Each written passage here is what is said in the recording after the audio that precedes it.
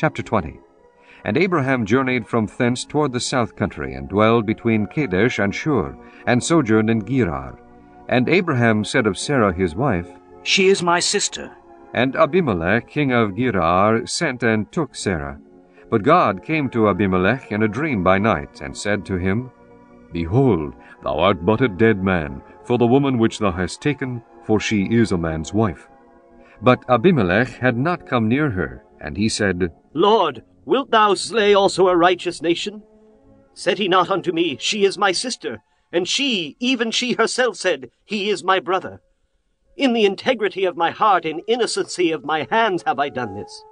And God said unto him in a dream, Yea, I know that thou didst this in the integrity of thy heart, for I also withheld thee from sinning against me.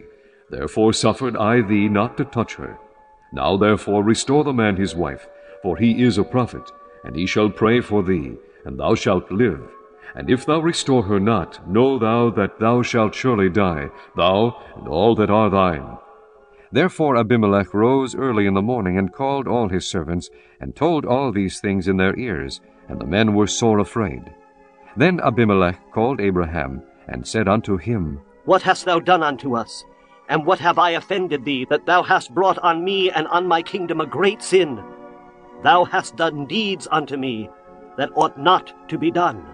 And Abimelech said unto Abraham, What sawest thou, that thou hast done this thing? And Abraham said, Because I thought surely the fear of God is not in this place, and they will slay me for my wife's sake. And yet indeed she is my sister.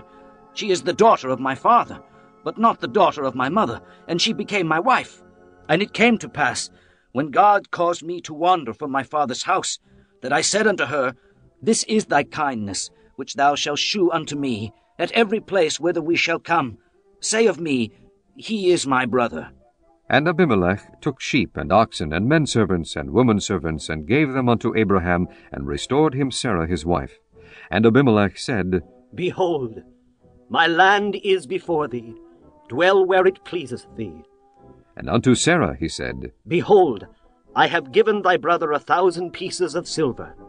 Behold, he is to thee a covering of the eyes unto all that are with thee, and with all other. Thus she was reproved. So Abraham prayed unto God, and God healed Abimelech, and his wife, and his maidservants, and they bare children.